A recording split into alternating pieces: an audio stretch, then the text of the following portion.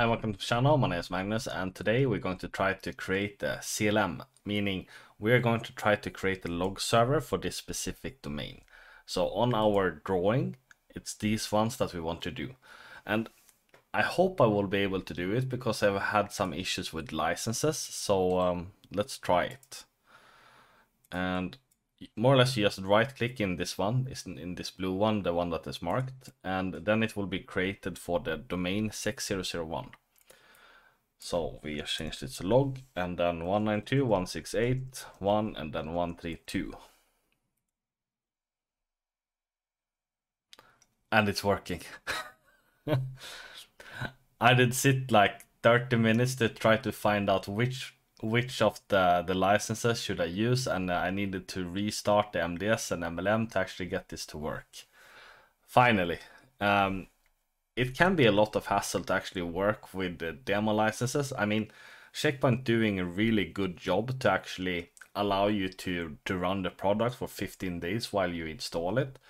And if you want to have longer licenses like this, you actually need to go into the website and generate licenses. I don't know if everyone can do it, but at least partners can do it. And then you get 30 days. But it's quite complicated on MDS to actually find which one you should use. And I will just show you here. So if I go into manage and licenses and packages, I added like all all I could find. No, not really, but I did go into multi-domain licenses here because let's see here. So I think it's this one that you need to have, the add-on licenses for 5 domains.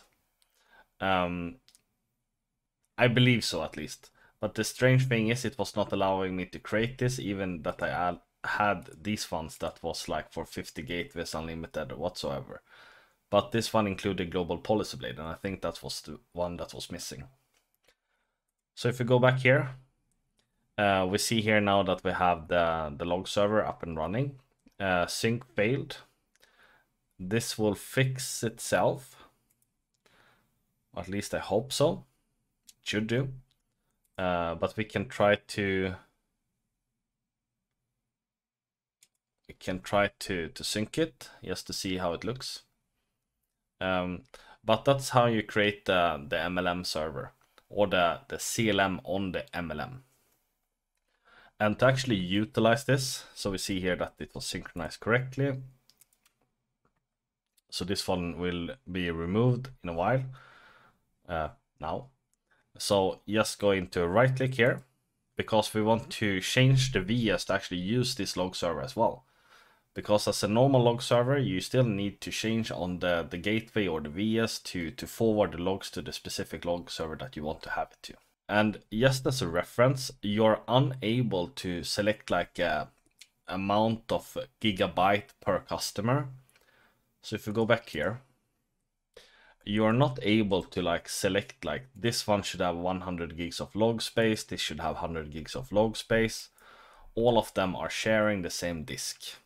So you are able to do some configuration, and if you right click on this one and do edit, then you have log settings. Here you have the general one that is applied for all of the CLMs across the board.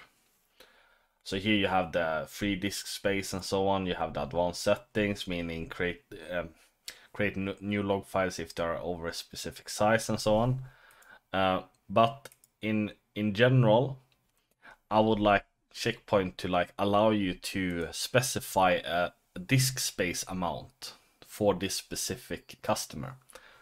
The way that you can do it now in R81, and you could do it in R77.30, but you're unable to do it in the R80 series.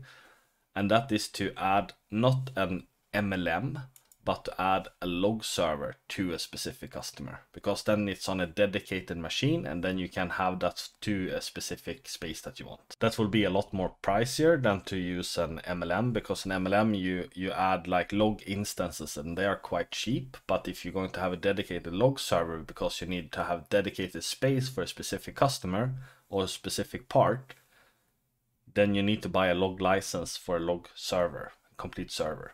So this is more expensive. So I think that Checkpoint should add at least options to have like a gigabyte per CLM, but it doesn't exist today. You are of course able to do it with like cron jobs and so on, but it would not be an exact science. But you can at least like save more days for a specific one. You can zip them or send them away to different log server and so on. So I mean, there are ways around it, but it would be really nice if Checkpoint actually add like a amount of gigabyte per CLM. Okay, enough rambling about that. So if we go into Vsx then we need to go to the VS01. This is the gateway for the customer or for the specific part. Then you need to go into logs. And here you will see that it's forwarding first of all to the CMA. And we don't want to forward it to the CMA. We want to forward it to the log server. So we do the red button here, delete, and then plus, and we will have the log server. And then if the log server is down, you still want to have the logs. So you don't want to have the logs on the gateway itself. So then you do the plus here and you select the CMA. So the first option for the VS will be to send it to the log server, and the second option would be to send it to the CMA. And the second part that I always recommend that you do is to check over the settings if there is something that you want to do. But this, for example, log forwarding. If the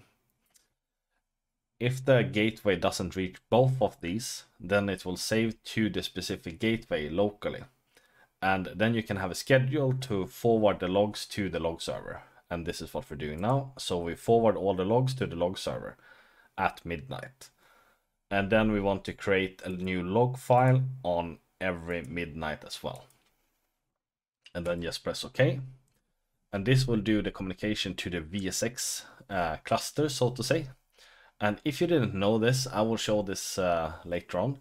But when this is doing like this, it's actually locking the Vsx object in the main 01 database. And this is why more or less you needed to have the Vsx cluster in a separate domain when you're running R80.30, because if not, you will lock the complete server. So let's press OK here, like this. And I always try to install the policy to apply the settings. And I also install the database on both the log server and management station. I don't know if that's necessary, but I just do it out of, I don't know. I have always done it, so I continue to do it. What I mean with that is this one, install database. So install. If it's necessary, I don't really know. I hope so. So it has been installed on the CMA on the log server. So if we now go into the logs and monitor, and we go to the logs,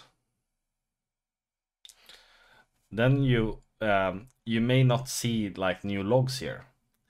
And what you need to think about then, at least the first time, is that you go into the log server and you select both of them. Because if you like remove this one, you will not see the old logs. So now you only see the new logs. And if you don't have this one, meaning the new one, the log server, then you will not see the new logs. So make sure to have both selected. And I mean, you can do select all down here. And just as a reference, it's the same on the MDS level. So if you go to logs and monitor on the MDS level and logs, you will have it under log server here, if it's enabled or not. So here you can see all the log servers and all the CMAs and so on. And if you unselect something, you will not see the logs format. And I hope I already mentioned it, but from the MDS you can see the logs from all the different CMAs and all the different log servers. So this is really powerful if you have a large environment and you send traffic back and forward between different VSs for some reason. So if we log into the MLM, we can go to MDS stat, same as the MDS, and we see the log server here. It's called CMA here. I would expect it to called CLM, but I don't know. Maybe it's a GUI issue. MDS env, and then you select the IP 192.168.1.132, and then you do MCD to actually change it, and you see here that it's changing to this specific customer. Here's the customer. Then you can do PVD if you want to see it like the full directory. If you do ls here, you see the stuff for this specific CLM, and you see here log. So if we do cd log and ls here, you will be able to see the log files for this specific customer here. We just changed this, so there is currently no log files here. But if we go to the MDS, we'll do the same. MDS stat, and then we do MDSN, and we'll take this IP address for the customer. MCD to change it, cd log, and we do ls. Here you see the log files. The log files is the ones with the date on. So this is the logs. And you of course have firewall log. That's the existing log file as well. And if you want to see like sizes of anything in this direction, you do ls -lh. Then you can see the file size in human readable form. I don't know, we don't have anything big here. So this is like kilobyte, and in a real environment it would be gigabyte or at least megabyte. And if we do the same here, so ls -lh, you can see here the firewall log. Where was it? Here, 14K. So it just updated 2 minutes ago. I don't know if we can see it grow. So watch. I don't know if we would see it grow. Yeah, 15K. So it's actually increasing. That's the log file for this specific one. Watch command is to see an update every 2 seconds by default. You can of course change this, but I don't know. Maybe that was too much CLI for this video. Let me know if you think it's too much or too little or too simple. I don't know. But in general, I think this is quite cool. So this is something that I use a lot, and you're able to have multiple MLMs if you need to. As I have said in a previous video, I don't recommend you to have more than, let's say, 50 or 70 CMAs in a specific server, because it takes too long time to upgrade. So you are able to split it out on multiple management stations, you are able to split it out on multiple MLMs, but you need to upgrade all at once. So if you have a maintenance window and you need to upgrade from like R80.30 to R80.40, you need to upgrade all the MDS servers. So if you have more than, let's say, if you have more than 25, it will start to take a long time. And 50 or 70, it will take the full maintenance window. I mean, the maximum that you can have by license or by design from Checkpoint is like 250. I don't know anyone that is running 250, but maybe one of you guys are. I have seen like 150. And if you're running 150, at least for this specific environment, it took like 30 minutes, 45 minutes to only boot up the server. And this was a fat box. I mean, 256 gig plus in memory and a lot of CPUs. So you are able to have large environments, but I would not recommend you to have over like 50 or 70.